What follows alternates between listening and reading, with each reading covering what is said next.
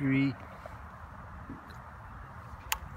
So first we're gonna be in the Yamaha.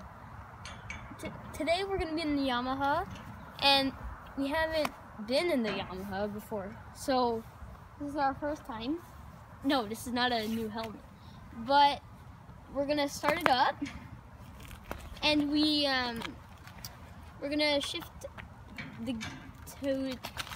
to gear. So how we're gonna do this is we're gonna pull the